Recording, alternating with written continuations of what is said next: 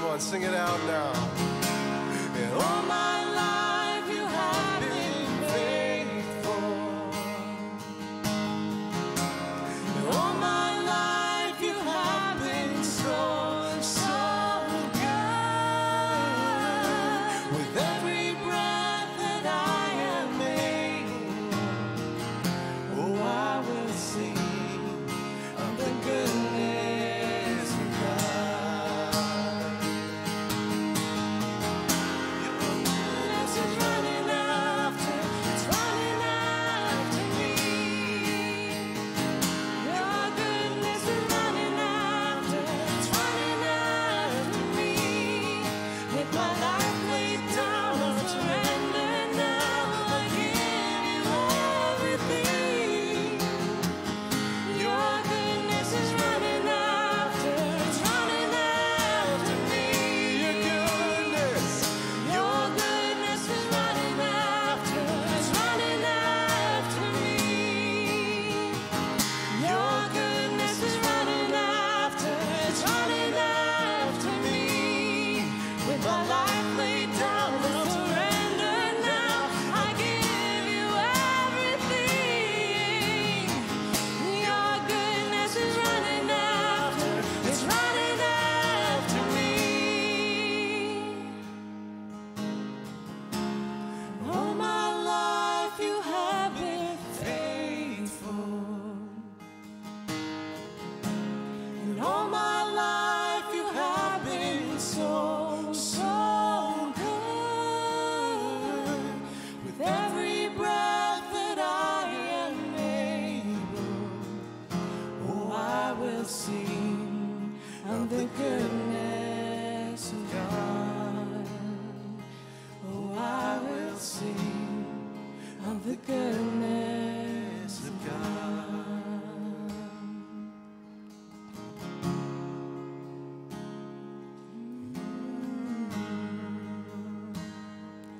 You are so good, and you've been good to me, Jesus. Come on, church, just sing out your song to the Lord. You can speak it out if you want. You can hum. Let's just make a joyful noise to the Lord and just rest in His presence. We acknowledge you're here, God. We acknowledge you love us. We acknowledge you're worthy, and you are faithful to the end.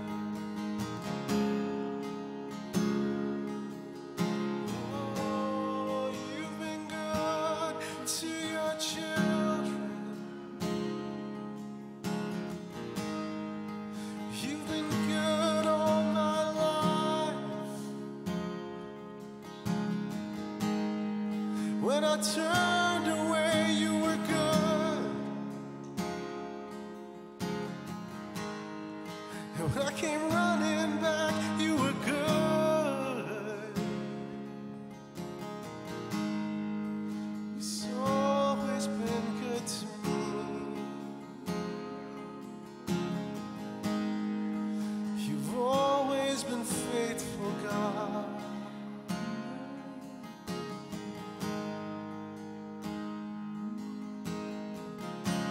So my life you have been faithful. Come on, sing it out. All my life you have been so, so good. With every breath that I am able, oh, I will sing of the goodness of God.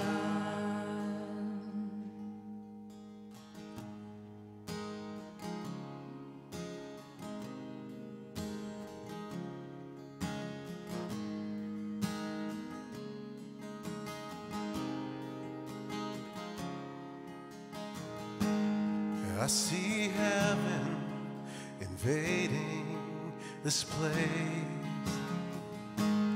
I see angels praising your holy name, and I sing praises, I sing praises. I give you honor, worthy Jesus.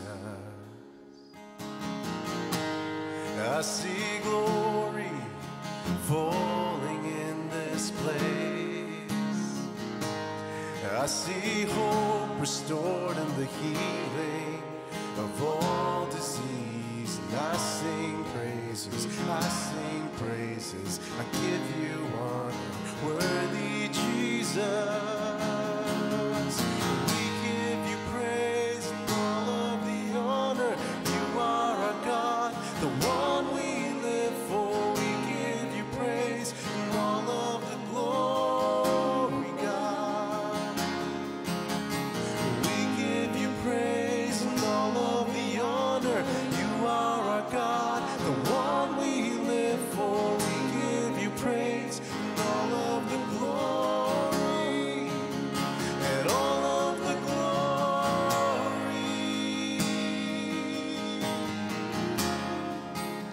and all of the glory.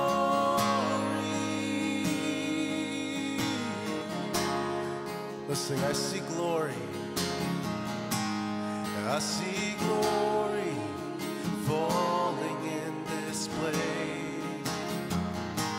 I see hope restored in the healing of all disease. And I sing praises, I sing praises. I give you honor, worthy Jesus.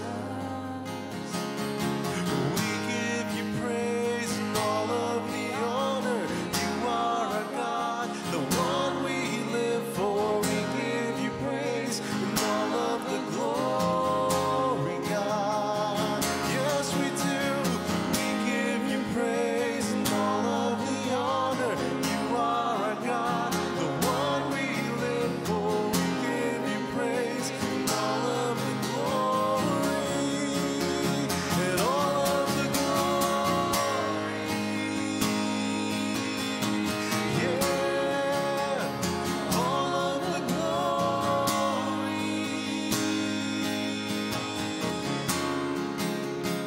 all of the glory. We give it all to you. All of the glory.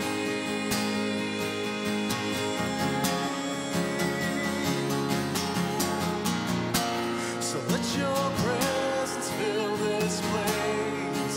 Let heaven come. Let your angels be released. Let heaven come. We will worship at your feet. Let heaven come. Face to face, we want to meet. Let heaven come. Let your glory fill this place. Let heaven come. Let your angels be released. Let heaven come. We will worship at your feet. Let heaven come. Face to face, we want to meet. Face to face, we want to meet. Just tell it to him.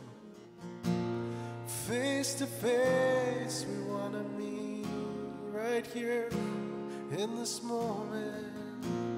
Face to face, we want to meet, to be seen and known by you. Face to face, we want to meet.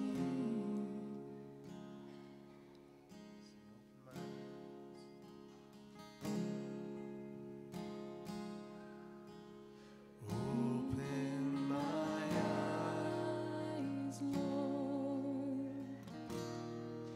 We want to see Jesus.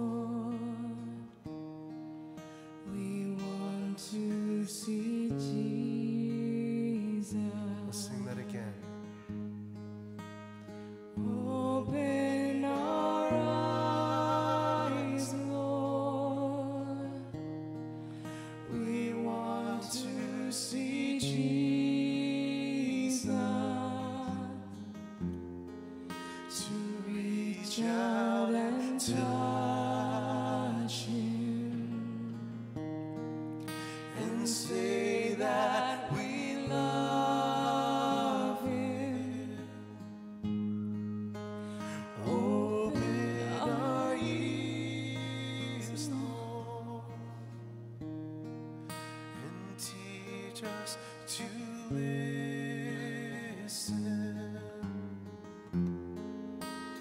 Open our eyes, we want to see. We want to see Jesus.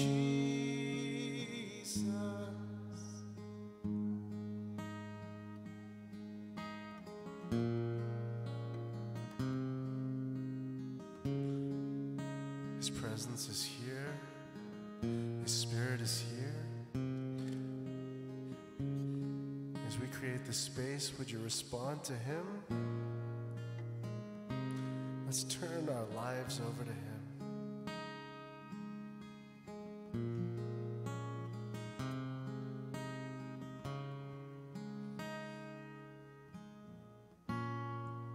To be seen and known by you.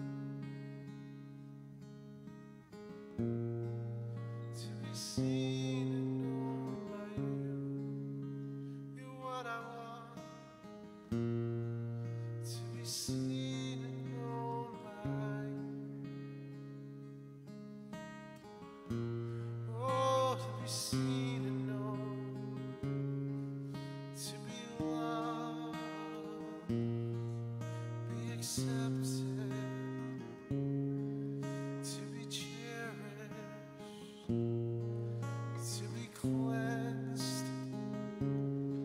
Make me holy. Make me pure. Heal my broken heart.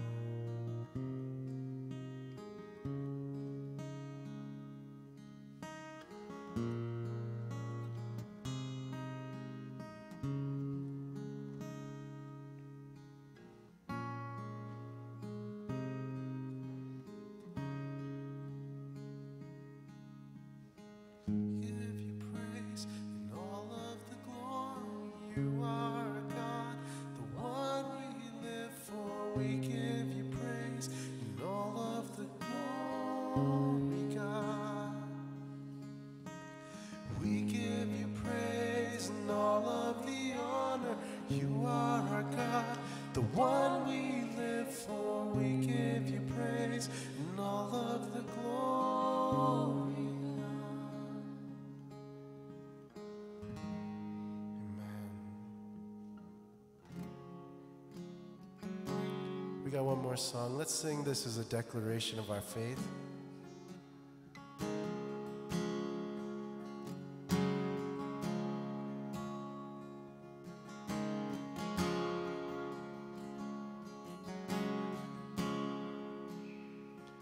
There is one God in heaven above who spoke the word in sacred love, calling forth on life, on land and sea, and breathing life and love in me.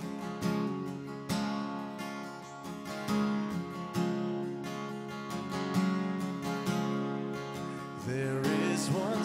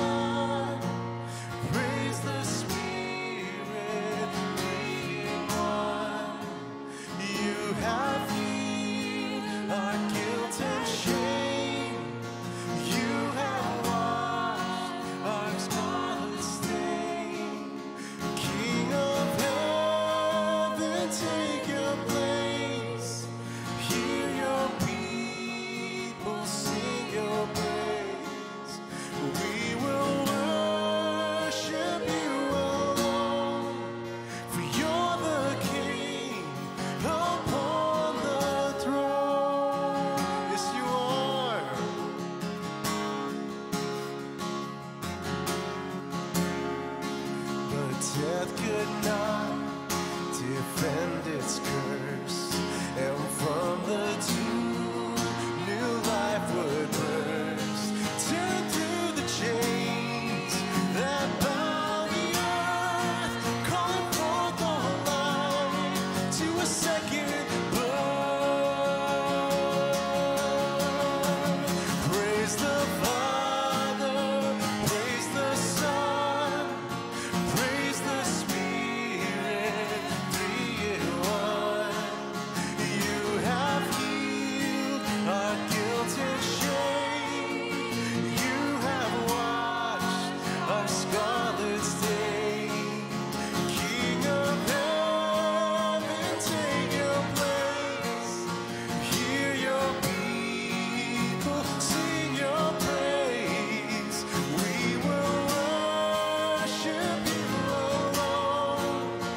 You're the King upon the throne.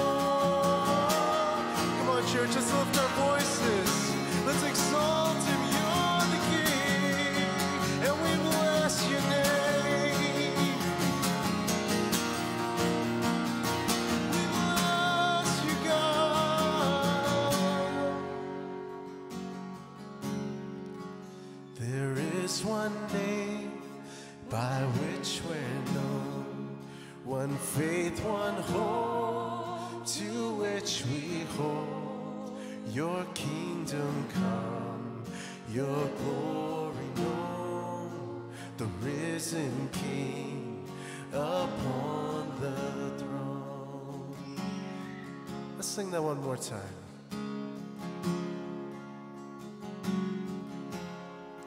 There is one name by which we're known, one faith, one hope, to which we hold. Your kingdom come, your glory known, the risen King upon the throne. Praise the Father, praise the Son, praise the Spirit, three in one. You have healed our guilt and shame. You have washed our scarlet stain. King of heaven, take your place. Hear your people sing your praise. We will worship you alone, for you're the King upon the throne. Yeah, you're the King upon the throne. Jesus, you are on the throne. Yeah, let's lift him up. We worship you, God, Father, Son, and Holy Spirit. We exalt you. Have your way in this place. We love you. And all God's people said, amen. Yeah, hey, before you sit down, turn around, say hello to someone, welcome them. If you don't know who they are, ask them their name. If you're online, say hello in the chat. We would love to know that you're here.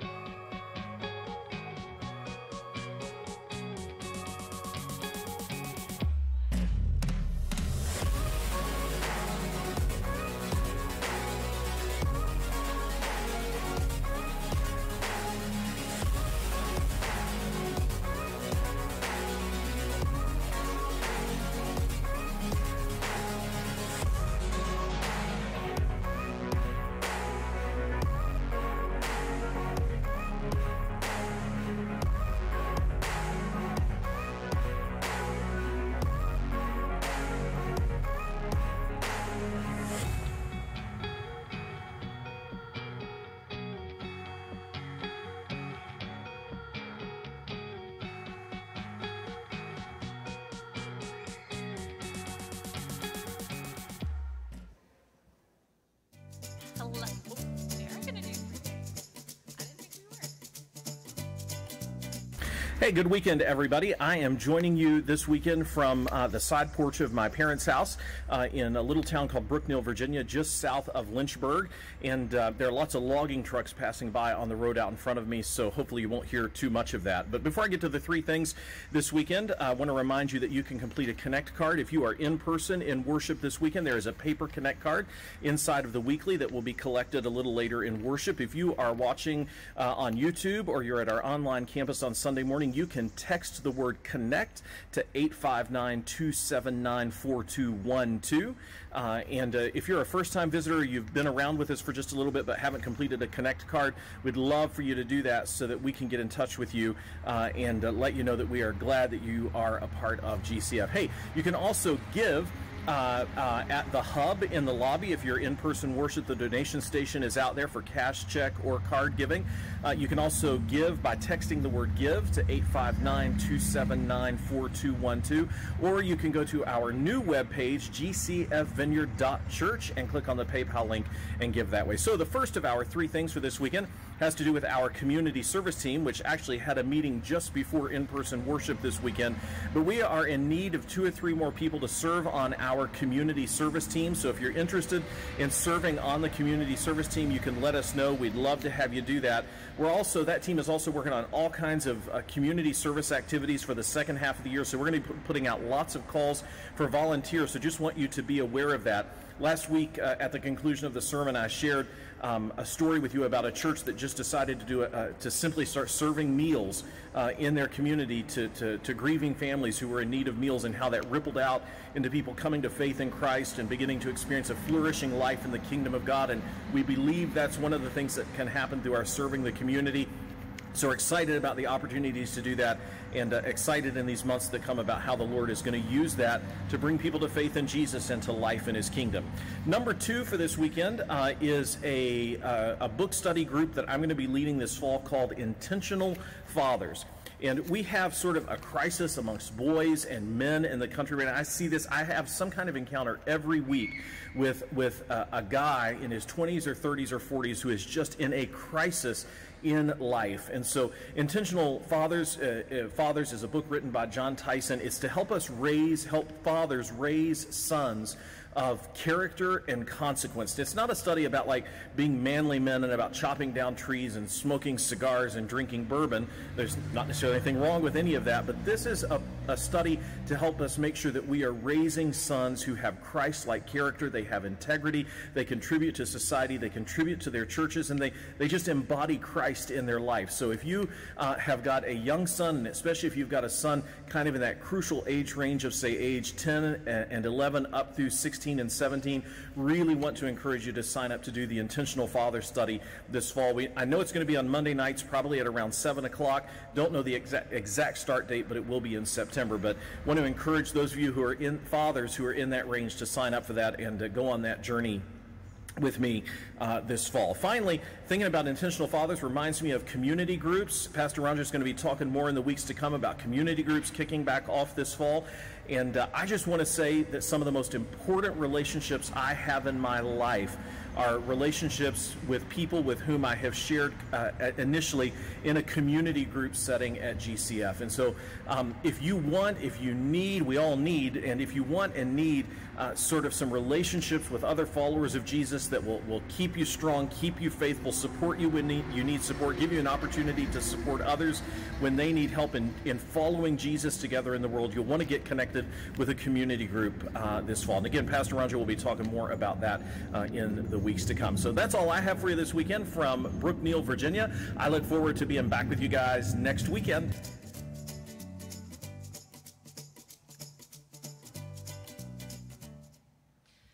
Good evening. My name is Jenna Brock. My husband and I, Roger, have been attending GCF a little over 8 years now. And I'm going to read you the scripture this evening from Isaiah 61, 1 through 9. The Spirit of the Sovereign Lord is on me, because the Lord has anointed me to proclaim good news to the poor. He has sent me to bind up the brokenhearted, to proclaim freedom for the captives, and release from darkness for the prisoners, to proclaim the year of the Lord's favor and the day of vengeance of our God, to comfort all who mourn, and provide for those who grieve in Zion, to bestow on them a crown of beauty instead of ashes, the oil of joy instead of mourning, and a garment of praise instead of a spirit of despair.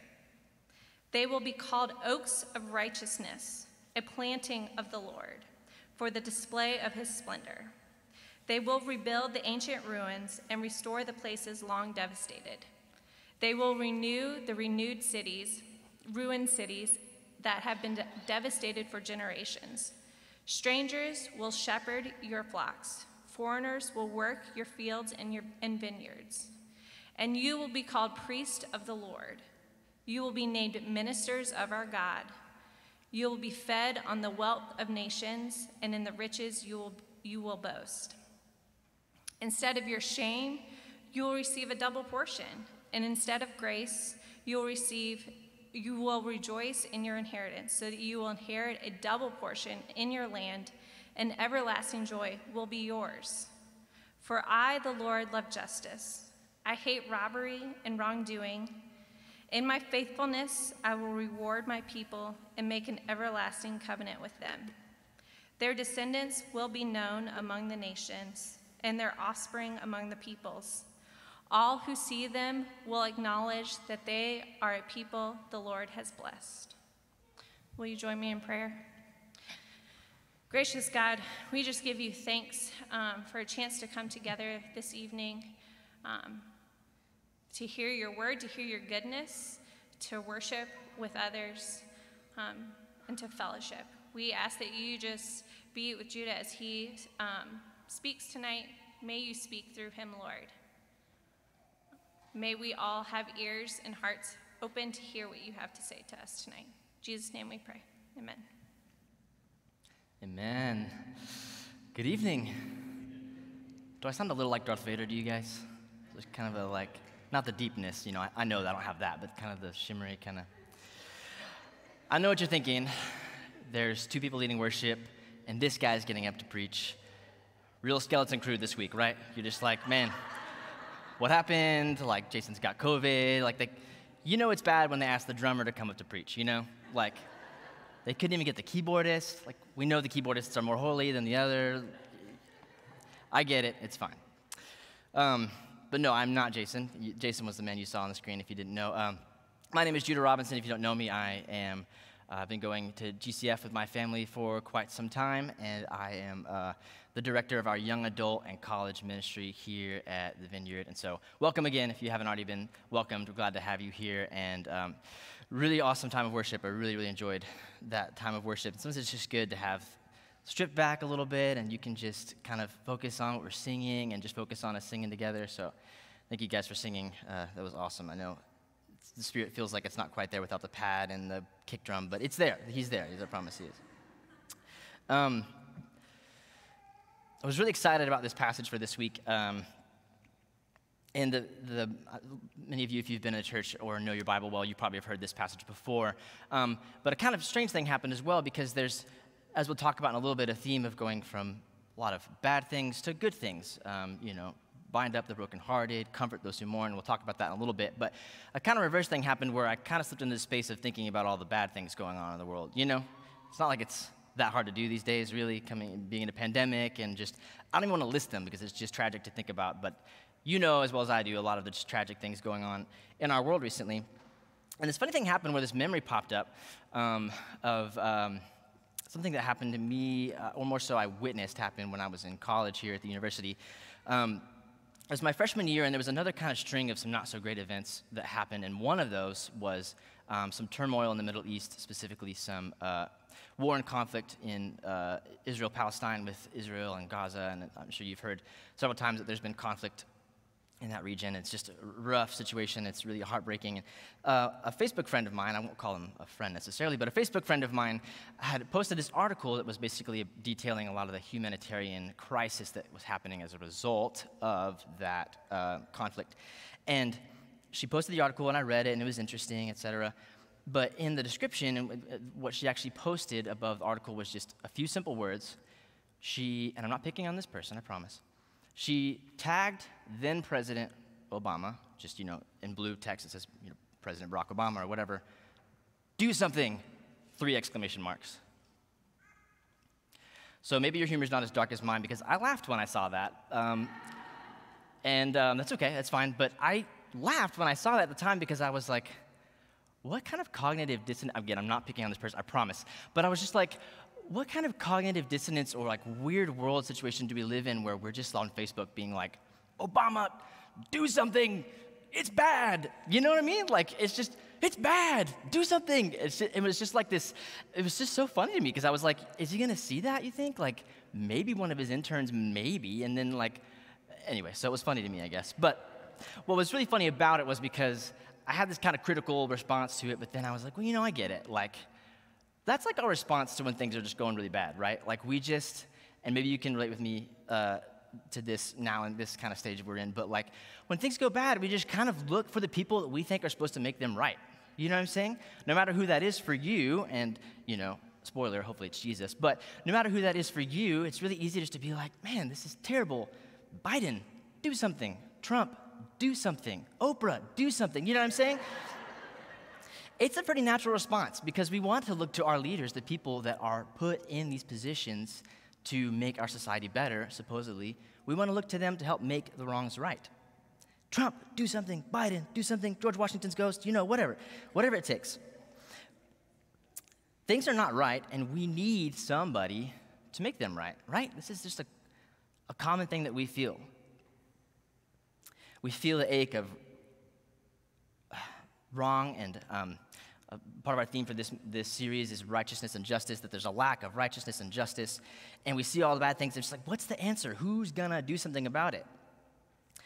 In a very similar way that we experience this, when we approach this passage, it's pretty quick to see that Israel has not been in a good place, and there's been some bad things happening, so to speak, to say the very least. And there's, some discussion about when this particular chapter in this area of Isaiah was written, but almost everybody agrees it's talking about Israel being in exile. It's kind of prophetic declaration to Israel having been humiliated and shamed, exiled, taken away from their promised land, forced to be slaves in another world, in another nation. And right at the beginning, we have this speaker who just comes in and says, basically, I'm here, the Lord sent me, he anointed me to make good out of the bad, to bind up the brokenhearted, to proclaim freedom for the captives, to release from darkness the prisoners. Because when things get bad, as we can tell from history, our own history, but especially history in the Bible, when things get bad is when the Lord anoints a leader to make things right. We see this all the time. It's a common pattern in the Old Testament, and where there's all of our favorite Bible heroes are basically people that the Lord saw that Israel needed somebody to help them, and he called them out and anointed them. And again, this happens over and over again. It may look different. The anointing may look different, but it happens. Moses, Aaron, and the Levites and the priests, all the judges, King Saul, King David, the prophets, on and on and on. And he uses the word anointing, and that word anointing just means, as you may know, to be the pouring on of oil onto somebody as a sign of a consecration for a task. So when a time comes, the Lord puts his spirit on somebody, and in lots of cases they're anointed either symbolically or physically, like the priests, to do a specific task to meet a specific purpose.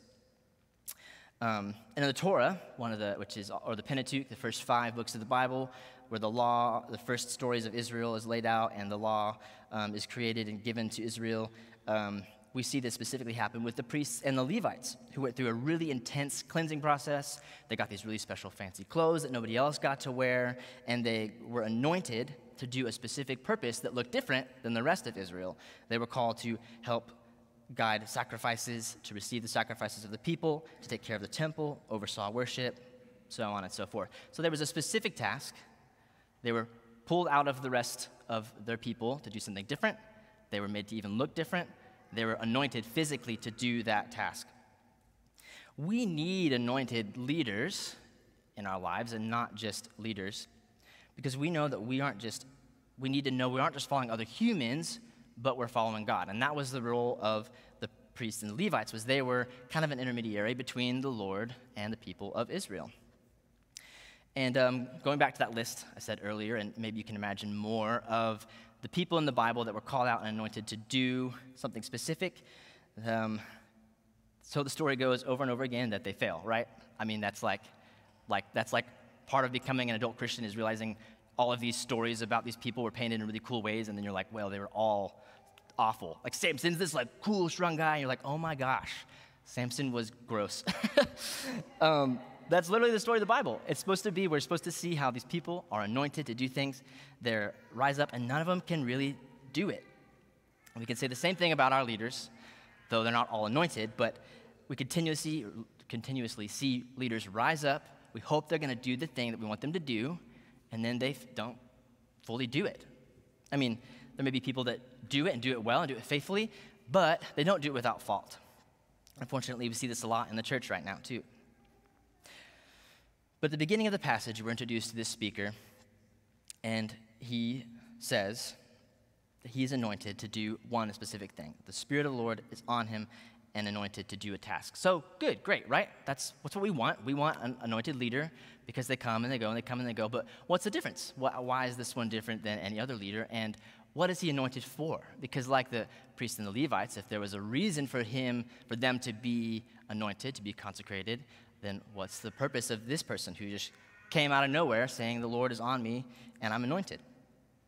Well, we quickly get to verse 2 after the speaker kind of introduces themselves and says something specific: to proclaim the year of the Lord's favor and the day of vengeance of our God.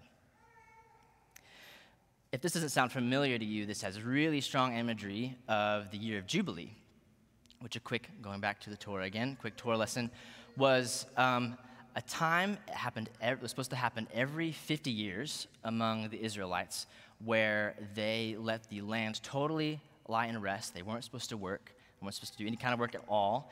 And not only so, but all of the things that they may have bought from each other, or that they maybe took from each other that weren't supposed to, or if any of them had become poor and had to enter into slavery or servanthood to another, all of that was supposed to be released and given back. Whatever land was your family's inheritance, if you had to sell some of it, whoever bought it from you is supposed to sell it back to you. It's a great reset, and it was commanded for every 50 years. The only problem, Israel never did it. Just like the anointed leaders were supposed to do something and they kind of did it or maybe didn't really do it, is we never see any evidence that Israel practiced the Jubilee year. But this was how they were supposed to live. And it's kind of hard for us to wrap our minds around it because we've never seen it done before. And we definitely don't practice it here in the U.S. But can you imagine every 50 years, which is really not that long, everything goes back to the original owner. If you have somebody working for you to pay off debts, it's done, they're released, they're free to go. You give things back, and you don't work. And you live off of the abundance of the food, the work that you did the years before. It's really kind of hard to imagine it, but the Lord gives a reason in Leviticus 25 for why he does this. And he says, "The land is mine, and you reside in my land as foreigners and strangers." Like I said before, it's also supposed to be a Sabbath rest, which we know Sabbath is commanded to remember the created order of things in which God created everything and then rested. So for the people of God to be the people of God, they're supposed to practice this Jubilee-like thing, and they don't. I mean, that's just it. The people of God don't really look like the people of God right now, right? We are going to get into that a little bit more later, but the speaker is talking about the brokenhearted, captives, prisoners, those who grieve, those who mourn. This doesn't look like how the people of God are supposed to, just like how they never really practiced the Jubilee year, had a great restoration of everything and a rest like they were supposed to. So again, while we can't imagine this for ourselves and our society, this is not really a foreign concept for us because we have ingrained in us an understanding of that things are supposed to be made right? You know, if you, like an Israelite, came across some financial trouble and you had to sell some of your family's land and you still couldn't come up with it and you had to enter into servitude for another Israelite, that's hard. And we know that that's not how it's supposed to be. And when hardships come in our lives, we have this sense of this isn't right, you know? Again, we're talking about righteousness and justice throughout this series. When the hard things come, it's just this isn't the way it's supposed to be. There's supposed to be something that's supposed to restore this. And that is exactly what God was trying to implement with the Jubilee year. And again, we know this because all of our stories, our movies, our TV shows reflect this, right? Something bad happens at the beginning of the show, or the movie, or the book. You're supposed to see it resolved at the end, right? There's a literary device for this, but I won't bore you with my English major talk. But I can't help it, but there's this little trilogy of books called The Lord of the Rings. Maybe you've heard of it. At the beginning, if you have a character saying, oh no, there's this ring, and it's like the epitome of all evil, and the darkest, most evilest person put his soul into it, and now because it still exists, darkness is spreading over the land, and the only way to stop it is to destroy it. And then you don't destroy that ring at the end of the book. It's like, what? We can't even really think about what that would look like. You'd be like, okay, well, that has to be fourth book, right? Or another series, or maybe Amazon buys the rights and they make another series that's a prequel and it's coming out in a few months, and some of us are excited about it. Anyway, I digress. Or maybe, you're like, well, what if Simba just decided to hang out with Timon and Pumbaa in the jungle, and he's like, Scar, that was bad and all that, but I got it pretty good here. I can just chill here. No, we know that Simba is supposed to go back and take over Pride Rock. You know what I'm saying? These are just a few examples, but these are how all of our stories go. This is how our thought process is. If it's wrong, it's supposed to be made right. God knew this. He created a system so that it would be just like that. Okay, so this passage is describing a Jubilee-like state in which the people of God, from their shame, from their humiliation, their exile, are supposed to be restored back to being like the people of God, to have joy again, to have fruitfulness again, to have their cities back that were destroyed again. But why? Just so they could have their stuff back, so that they could have their stuff back? I mean, that seems like almost a good enough reason, but then again, it's kind of like, well, then what? The ring was destroyed, so hooray, that's great, I guess. I guess we'll just go back to the Shire and, have a mug of ale. Sounds pretty good to me. But we lose part of the narrative if we forget about the other group that's mentioned here in this passage, which is, there's different words used for it, but the nations, the peoples, the world. There's another group that Israel is interacting with here, the people of Israel interacting with. Of course, Israel is supposed to be this special, set-apart people, but for what reason? Because there were promises made to Israel throughout Scripture, and we see it happen again and again, that they were supposed to be a light to these people, that they were supposed to be a way of these people entering into salvation. If you need some examples, Genesis 12, when God calls Abraham, all peoples on earth will be blessed through you. Exodus 19, whenever Israel is entering into covenant with God with the giving of the law, he says, if you obey me fully and keep my covenant, then out of all nations you will be my treasured possession. Although the whole earth is mine, you will be for me a kingdom of priests and a holy nation. Going back to our passage today, verses 5 through 7 right in the middle, describe that exact thing. It uses that exact language, that they are to be ministers and priests. Just like the Levites that we talked about earlier. They were kind of pulled out and away from Israel, not away from to be separate, but to have a different role, and they were clothed differently, and they were anointed to play that specific role. This is what Israel was supposed to be for all the nations. And the passage talks about that the world will supply wealth for them, that they will work in their fields, that Israel will live off of the wealth of the nations. They'll be giving to Israel, and Israel will live off of it. And in return, Israel plays this role of blessing the nations by welcoming them in to the covenant promise of salvation that was originally only promised to them. And we know this through Scripture. This is a part of a repeating pattern of Scripture in the new covenant, that there would be a descendant from David, who's kind of like the ideal, Israelite person, who would bring the new covenant and who would bring in the promise for all peoples, for all nations. I have the benefit of and the blessing of being the youngest child of three boys. So I'm the baby. And I had the blissful ignorance of most of my life until I was an adult, of realizing that things were really not realizing, for the longest time, that things were easier for me because someone had already done them for me. You know what I'm saying? Some of you already,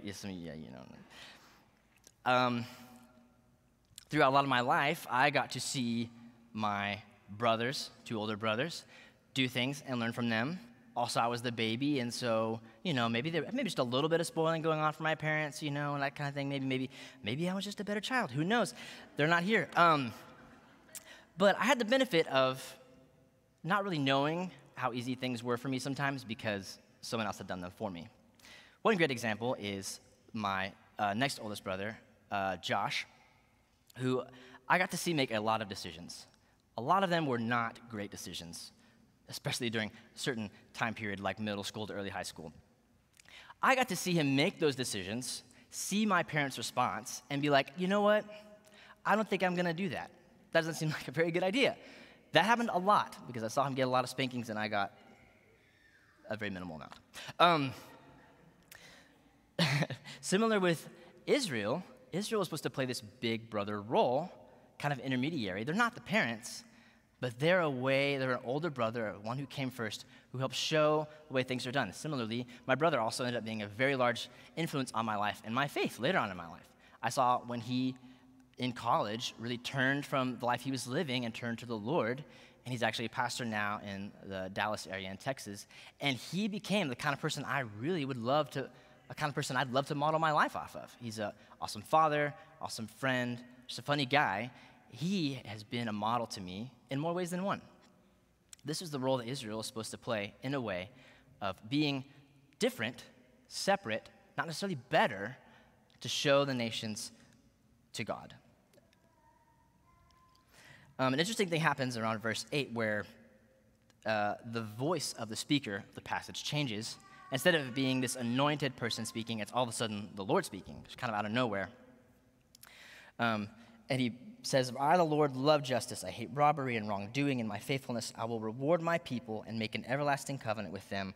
Their descendants will be known among the nations and their offspring among the peoples.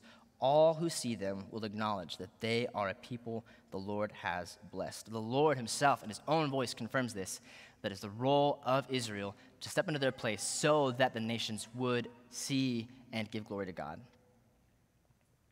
When Israel is in their rightful place, that righteousness and glory of God spreads throughout the world. And this was always the plan of salvation for Israel and to other people. But if we need an anointed one to do this, to help bring about this way of being, we have a little slight problem in this passage because this anointed one kind of popped in on the scene and never really introduced himself. We're just kind of like, okay, I trust you because you said the sovereign Lord did it. Obviously, we have the whole book of Isaiah, which gives a lot of reference for this speaker.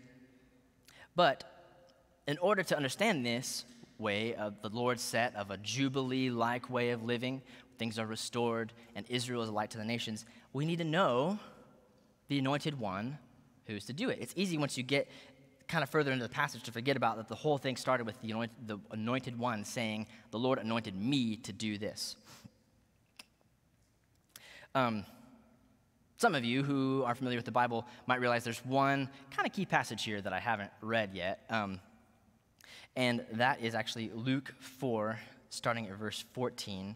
I don't know if we'll have it on the screen, so I'm just going to read it for you real quick, but we'll go through verse 22. It says this, Jesus returned to Galilee in the power of the Spirit, and news about him spread through the whole countryside. This is the beginning of Jesus starting his ministry. He was teaching in their synagogues, and everyone praised him. He went to Nazareth, where he'd been brought up, and on the Sabbath day he went into the synagogue, as was his custom. He stood up to read, and the scroll of the prophet Isaiah was handed to him. Unrolling it, he found the place where it is written, and surprise, surprise, quote, "The Spirit of the Lord is on me because he has anointed me to proclaim good news to the poor. He has sent me to proclaim freedom for the prisoners, recovery of sight for the blind, to set the oppressed free, to proclaim the year of the Lord's favor." Then he rolled up the scroll and gave it back to the attendant and sat down. And he says later on, "Today this scripture is fulfilled in your hearing." All spoke well of him and were amazed at the gracious words that came from his lips. It's a little bit of a mic drop for Jesus. You kind of literally picture him just like dropping the scroll and just kind of like, but in this awesome moment at the beginning of the Lord's ministry, he's reading this very passage, which is centuries old at this point, and he's just like, all right, today, now you know who this anointed one is, and sits down, which is a really big deal. Again, it's maybe hard for us to understand this, but these people have been wondering, who is this anointed one for a long time, and they knew in concept, Other passages, even within Isaiah that we've talked about in this series, talk about a suffering servant, talk about the Messiah figure, and they had been arguing and looking forever and ever and ever and ever, and this guy in Podunk, Israel, just stands up in church one day and is like, it's me, and sits back down. But the gravity of the situation is that Jesus is the anointed one by which everything else in this passage happens. Seeing all these good things turn to bad, seeing cities that were literally totally destroyed being rebuilt. And obviously there's a context in which this was a promise for Israel that was to come true. But Jesus says this is fulfilled today in your hearing because he is the one who's to proclaim the freedom for the captives, release from the darkness, the prisoners, and so on and so forth. He doesn't just offer us relief for our troubles here and now, but he brought a cosmic, eternal relief for our troubles, for sin and death that we were bound to in our own sinfulness. He doesn't just bring about a jubilee year, he brings about a jubilee eternity, a jubilee lifestyle. He was anointed for a specific purpose, and he is the only biblical person to fully achieve that purpose without fault or failure mixed in any sort of way. There's one last little section of this scripture. It's verses 10 and 11, which we didn't read today, but it's the last part of the chapter, so I might as well finish it off, And what's interesting about these verses is that the speaker changes again. So we had the very beginning, the anointed one who kind of pops in and is, I'm the anointed one. And then the Lord speaks later on his own and says, yes, this is good and right. I am the Lord. I hate bad things. And here's the good things that are going to happen to my people, and they'll be a light to the nations. But then in verse 10 and 11, the speaker switches again, starts off with, I delight greatly in the Lord. So we know it's not the Lord, but we're not exactly sure who it is.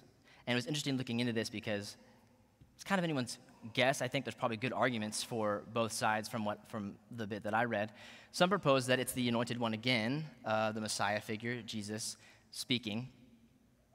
Some people say that it is Israel, the people of Israel, the people of God, speaking in kind of a redeemed state. They've now, all the things that were promised, all the things the anointed one was going to do, they're on the other side of it, and they're speaking in response to what the anointed one has done, praising the Lord, talking about how he has clothed us with righteousness and salvation, arrayed us with a robe, that he's like a bridegroom who adorns us, and so on and so forth.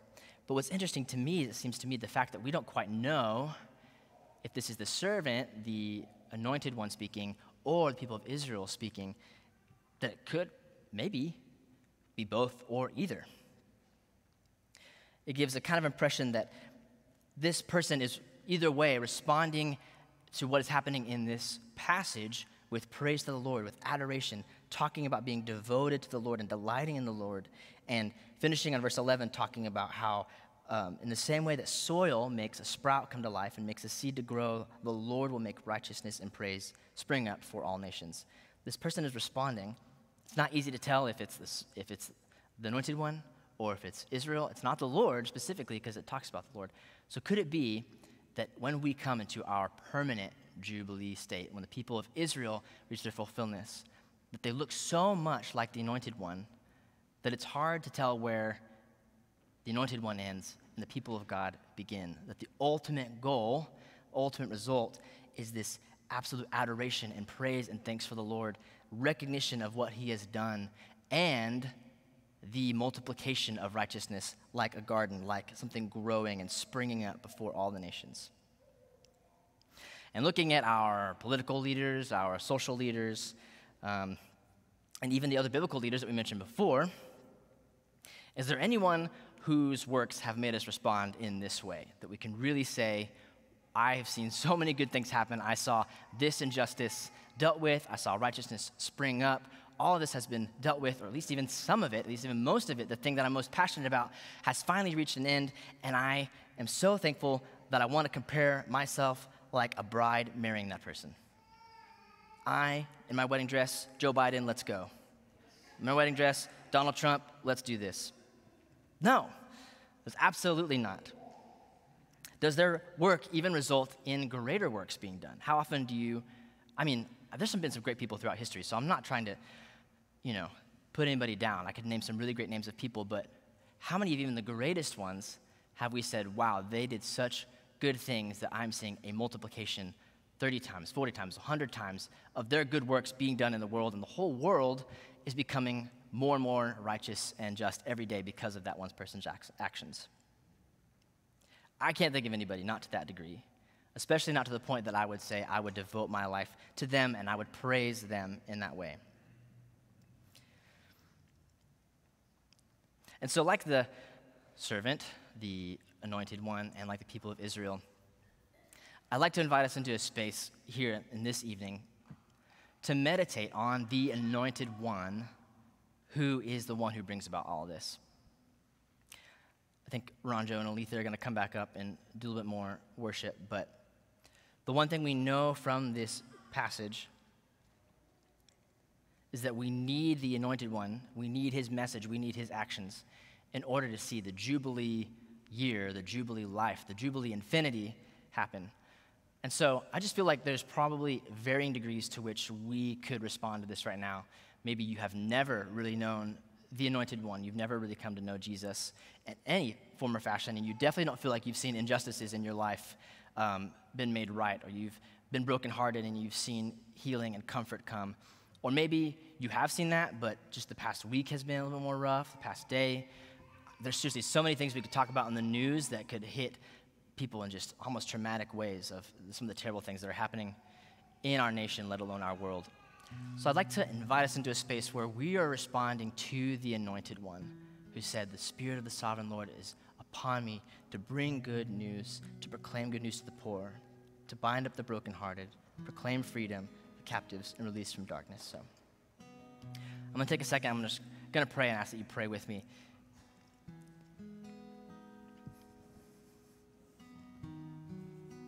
Heavenly Father, we thank you for your word, and we thank you for the way that you reveal yourself in your word. Lord, we thank you for the message of salvation, of righteousness and justice being brought to your people who have experienced extreme hardship, Lord.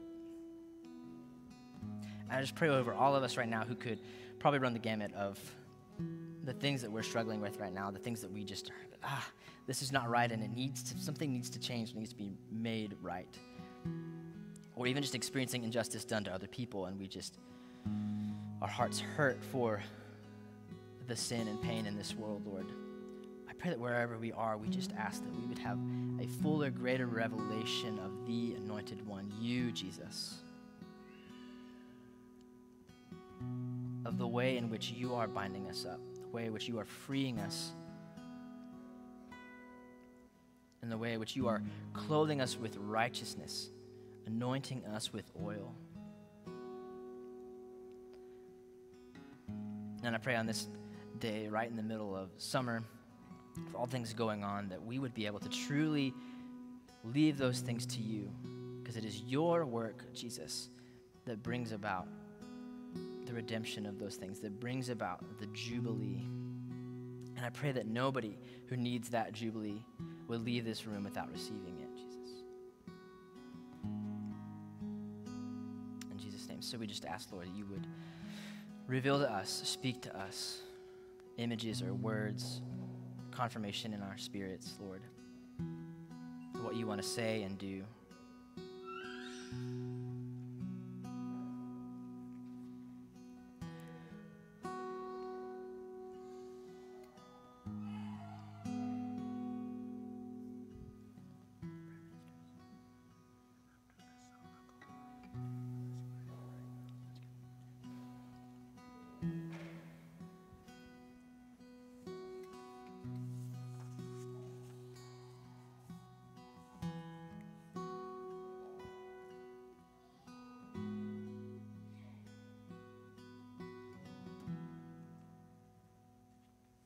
We're about to sing our closing song, but as we stay in this attitude of prayer, we usually save words for ministry time, but I want to share this one now because it relates to what Judah was talking about and was given by someone who didn't know what Judah was going to be talking about. And this idea of waiting for a Messiah, this person prepping for worship had this vision of God speaking to his children, and he said,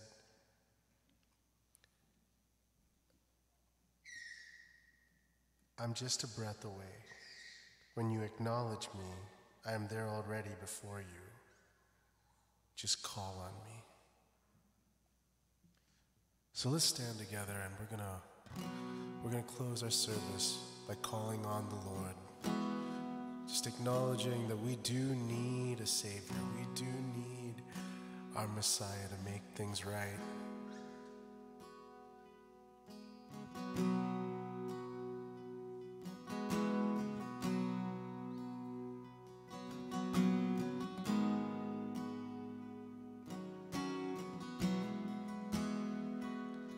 Lord, I come, I confess, bowing here, I find my rest. Without you, I'll fall apart. You're the one that guides my heart. Lord, I need you. Lord, I need you. Oh, I need every hour. Every hour I need my one defense. My one defense. My righteousness. Oh, God, how I need you. Where sin runs deep, where sin runs deep, your grace is more. And where grace is found, is where you are, is where you, and where you are, and where you are. Lord, I am free. Holiness, holiness is Christ in me, is Christ in me.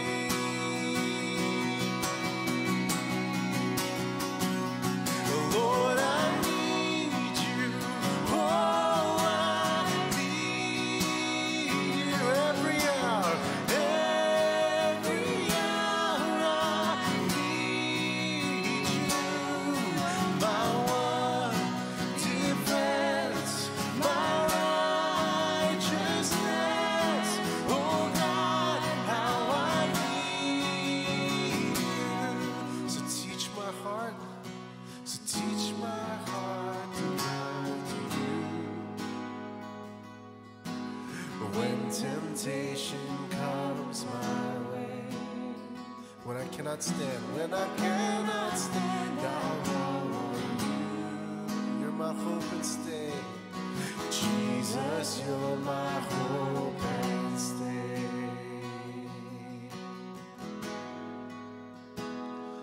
Lord, I need you. Oh, I need you. Every hour I need you. My one defense, my righteousness. Oh, God, how I need you. 'Cause you're my one, God. You're my one defense, my righteousness. Oh, God, how I need you. Man. We're going to transition into ministry time, and if you're not familiar with what that is, it's just a space where we create where we can just spend time in God's presence, where we can hear His voice, where we can have people pray for you. So I want to invite prayer ministers to go and come up now. We'll have prayer ministers on either side. If you want to just stay in your pew and worship, if you want to come to the altar and just spend time at the kneeling rails, no one will bother you. But if you would like to have someone pray for you, if you have God just moving in your heart, you would like someone to pray with you about that. If you have a hurt or pain in your body, we believe that God heals when we ask. Our prayer ministers would be happy to pray for that. If you just need to spend time calling on the Lord and acknowledging Him as your Messiah, would you do that? So I want to release you. If it's time for you to go, would you go in grace and peace? And if you want to stay and just meditate in God's presence, you're welcome to stay and do that. God bless.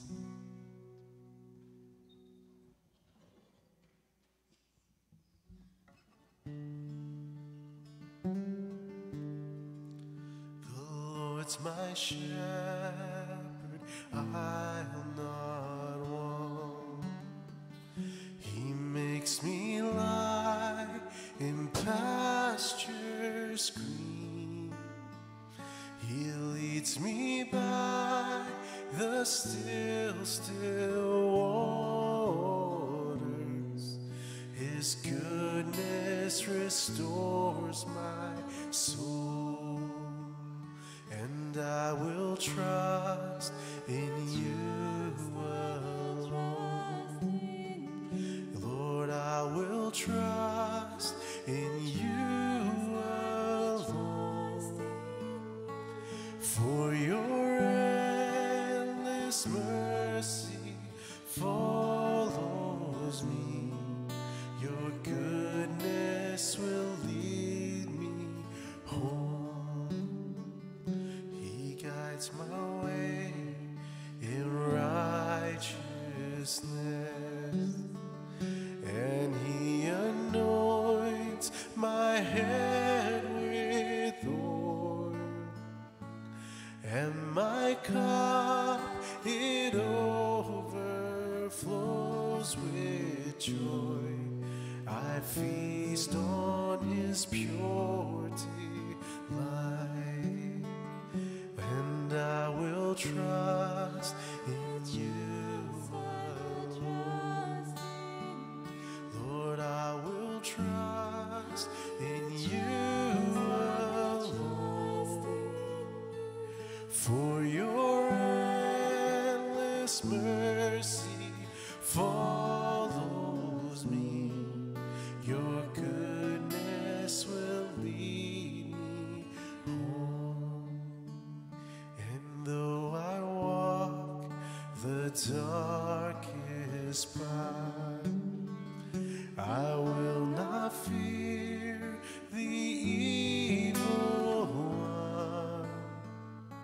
For you are with me, and your rod and staff are the comfort I need to know. Lord, I will trust in you alone. I will trust in you alone. For your endless mercy follows me. Your goodness will lead me home. For your endless mercy follows me. Your goodness will lead me home.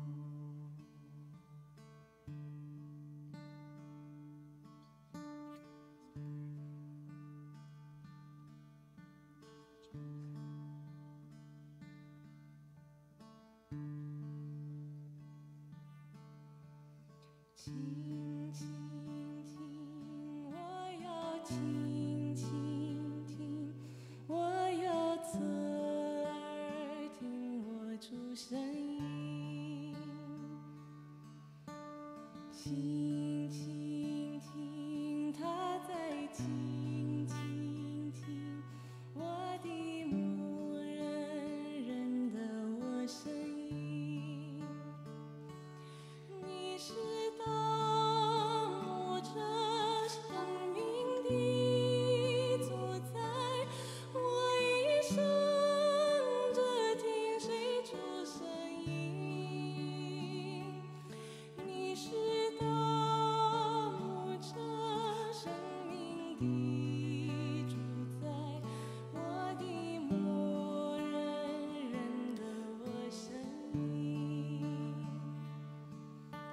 轻轻听，我要轻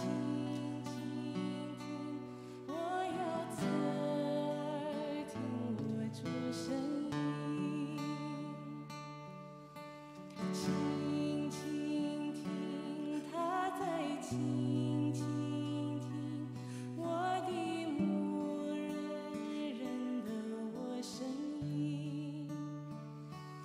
你是当牧者，生命的主宰，我一生只听谁出声音。你是当牧者，生命的主宰，我的牧人认得我声音。轻轻听 ，listen quietly。我要轻轻听 ，I want to listen quietly。轻轻听，我要侧耳听我主声音。I want to tilt my ear to listen to my Lord's voice。你是大牧者，生命的主宰。You are the great shepherd, the Lord of the world.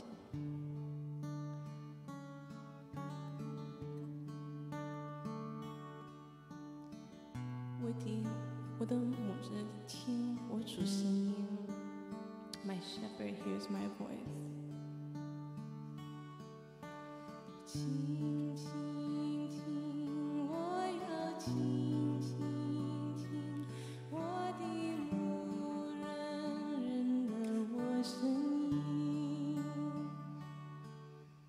轻轻听，他在轻轻听我的牧人认得我声音。你是大牧者，生命的主宰，我一生只听谁主声音。你是大牧者，生命的主宰，我的牧人认得我声音。